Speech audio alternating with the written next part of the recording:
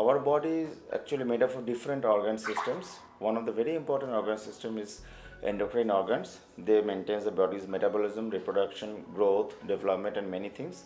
Pituitary is actually the master of endocrine glands, and that is mostly indicating the growth of the child.